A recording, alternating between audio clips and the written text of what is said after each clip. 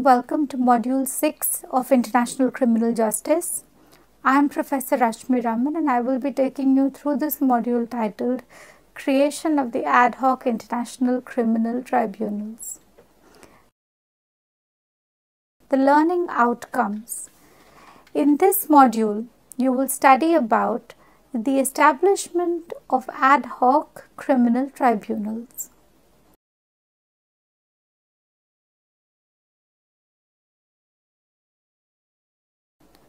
You will also learn about the legality of such tribunals. This module also touches upon institutional mechanism of the International Criminal Court and its role in the creation and development of ad hoc tribunals. The UN has in the past established many ad hoc tribunals for prosecuting specific criminals, primarily through resolutions in the Security Council.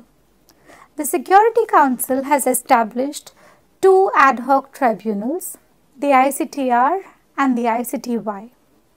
The UN has shown an interest and involvement in various establishments like the Special Court for Sierra Leone, the SCSL, the Extraordinary Chambers in the Courts of Cambodia, that is the ECCC, and other similar judicial establishments.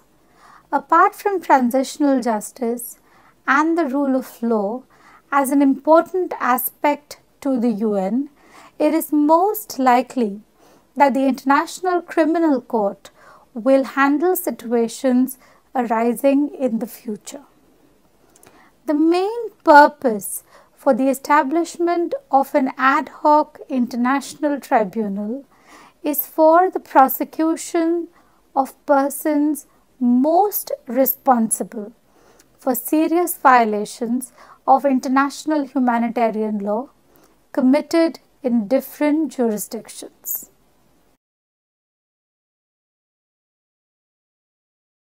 The ICTY and the ICTR statutes have incorporated modes of liability that are recognized under customary international law. It is noteworthy that the Rome Statute of the International Criminal Court departed from the law and jurisprudence on modes of liability established by the ICTY and the ICTR. In particular, the International Criminal Court does not recognize joint criminal enterprise per se. Rather, the Rome Statute has incorporated a different form of common purpose liability called co-perpetration. Legality of the ad hoc tribunals.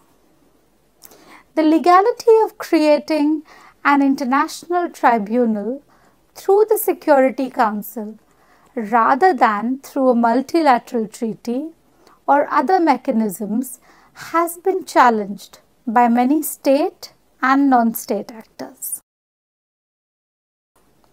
It is clear from the text of Article 39, Chapter 7 of the Charter of the United Nations that the Security Council plays a pivotal role and exercises a very wide discretion. The Security Council is an organ of international organization established by a treaty which serves as a constitutional framework for that organization, that is the United Nations. Once the Security Council determines that a particular situation poses a threat to the peace or an act of aggression, it enjoys a wide margin of discretion on choosing the course of action. It can either continue, in spite of its determination, to act via recommendations as if it was still within Chapter 6, that is, the Pacific Settlement of Disputes, or it can exercise its exceptional powers under Chapter 7. In the words of Article 39, it would then decide what measures shall be taken in accordance with Articles 41 and 42 to maintain or restore international peace and security. We will now look at some of the most important past ad hoc tribunals. The first situation, Yugoslavia. Established by Security Council resolution on May the 25th, 1993, the ICTY took upon itself the responsibility of trying individuals responsible for acts that it listed as crimes, including rape, enslavement, torture, and murder. Its vision was to bring lasting peace to Yugoslavia by deterring future crimes. It felt that punishment would be positive deterrent. It ended up charging over 160 persons. Situated in The Hague, the tribunal consists of 3 organs: the chambers, the prosecutors, and a registrar. Situation 2. Rwanda. The ICTR was established in November 1994 and was the first tribunal to try the crime of genocide. It was also the first to interpret the definition of genocide set out in the 1948 Geneva Convention. Furthermore, it interestingly extended its subject matter over the fourth estate by holding media as an instigator of crime. It had provisions in place to try media people who broadcast material and content to stoke public hatred against one section of society to commit acts of genocide. Its last attempt was in the case of Ingira Batware.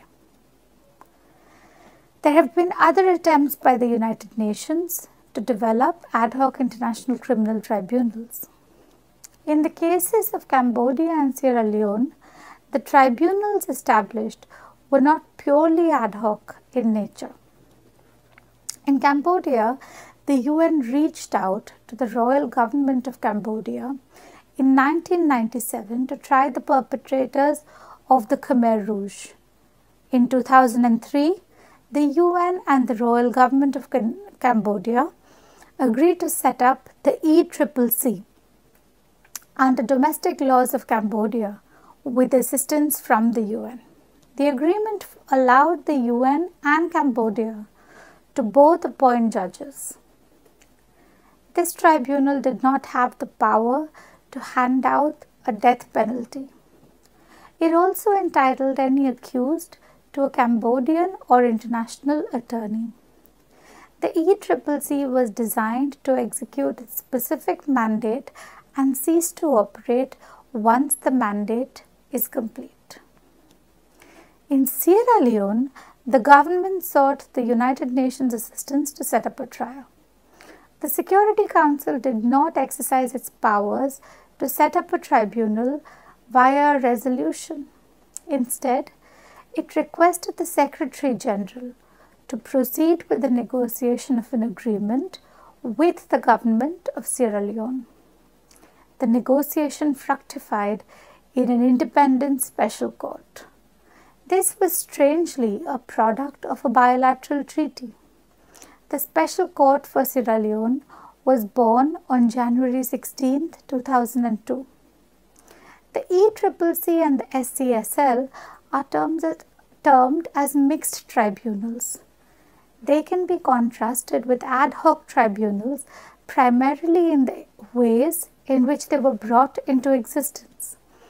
The mixed tribunals were a product of some form of agreement of a sovereign state and the UN, while the ad hoc tribunals were a product of the Security Council resolutions. This goes a long way to tell you about the powers and jurisdiction of tribunals. What about a permanent international criminal court?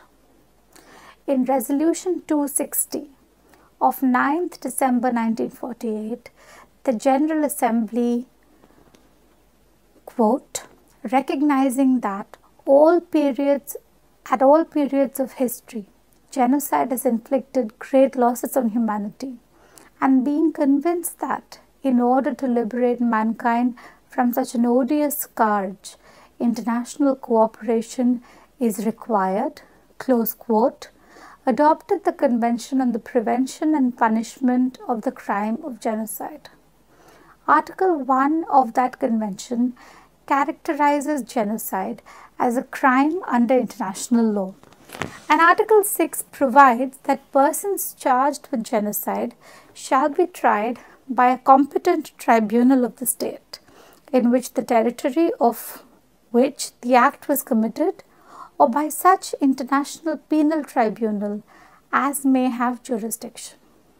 In the same resolution, the General Assembly also invited the International Law Commission to study the desirability and possibility of establishing an international judicial organ for the trial of persons charged with genocide. Following the Commission's conclusion that the establishment of an international court to try persons charged with genocide or other crimes of similar gravity was both desirable and possible, the General Assembly established a committee to prepare proposals relating to the establishment of such a court. That committee prepared a draft statute in 1951 and a revised statute in 1953. The General Assembly, however, decided to postpone consideration of the draft statute pending the adoption of a definition of the crime of aggression. Since at that time, the question of the establishment of an international court has been considered periodically. After the establishment of the ICTY, the International Law Commission successfully completed its work on the draft statute for an international criminal court. And in 1994, the ILC submitted that draft to the General Assembly. To consider major substantive issues arising from that draft statute, the General Assembly established an ad hoc committee on the establishment of an international criminal court. This committee met twice in 1995.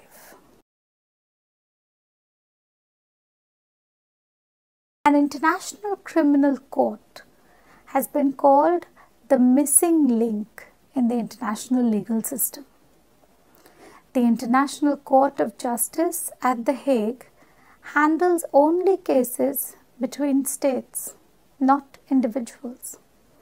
Without an international criminal court for dealing with individual responsibility as an enforcement mechanism, acts of genocide and egregious violations of human rights often go unpunished. In the last 50 years, there have been many instances of crimes against humanity and war crimes for which no individuals have been able to be held criminally accountable. The ICC was a vision to fill the gaps with respect to ad hoc tribunals. The establishment of an ad hoc tribunal immediately raises the question of selective justice. A permanent court could operate in a more consistent way. Reference has been made to what is known as tribunal fatigue. The delays inherent in setting up an ad hoc tribunal can have several consequences.